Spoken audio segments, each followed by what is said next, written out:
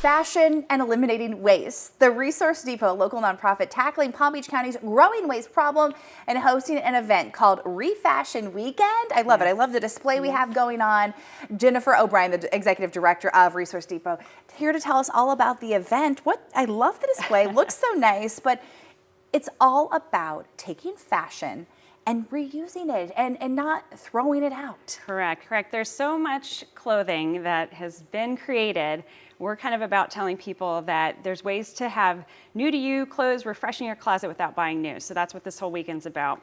I love it. So tell us about the actual event, when it's happening, and how people watching can get involved. Sure. Well, normally, my caveat needs to be that Resource Depot normally does not take clothing. Right. For this event, we feel it's something that people can all connect to, Sure. right? We all have a closet full of clothes. So since December, we've asked people to be donating clothes that they have that are in excess.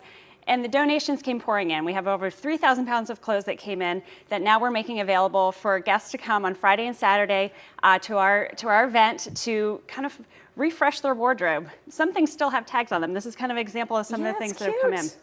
And we were just talking about the timeliness of this event. Kate Middleton last night at an award show, she re-wore, I think, from 2019, the same dress, kind of just did a little something to it. And I mean, I think a lot of people are doing that. Good Morning America, Ginger Z does that all the time. It's all about upcycling, if you will. What does this say? I think this is perfect. Pre-loved to reloved. Yeah. So these are actually the bags that we've made at Resource Depot that you'll get to fill a bag at the event for $25. So when you buy a bag, you get to fill this with whatever things you're finding on the racks of things that people have donated. And again, people have donated brand new things, some things with tags. We also have a section that's high-end boutique things. Yeah. All those names that usually go for hundreds of thousands of dollars are going to be available between $10 and $40. It's just a way to recycle because we do have a lot of waste. Yes, I don't know about you, I could go through my house right now and donate quite a few things. Right.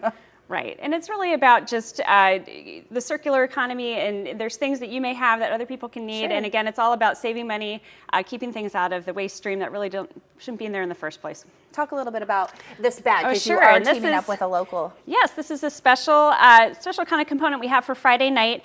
We partner with a fellow nonprofit, Azul Fashion Art and Design, who teaches people with disabilities the art of the fashion design world and sewing skills. And so we gave them some canvas bags that got donated to us a while back, and then they used our materials from our marketplace to make these unique bags. So they'll be for sale at the event, and proceeds will split between both of our organizations. So just a big weekend of just celebrating the local creative community and giving back to some nonprofits. All right, tell us once again how people can go, when, where, times, and so forth. Sure, so tickets are sale on our website, resourcedepot.org, and Friday night is kind of our preview party. You get fed and kind of first dibs at like what we have, and then Saturday you're invited to fill a bag and shop with us and support reuse. Awesome, thank you. I always love when you guys come in, you have such great stuff. So if you are interested, we've made it easy for you. We've put a link to their website on ours, WPBF.com. Go check it out. You never know what you might take home in your bag, right? Yes, absolutely. Thanks for being with us. I appreciate it.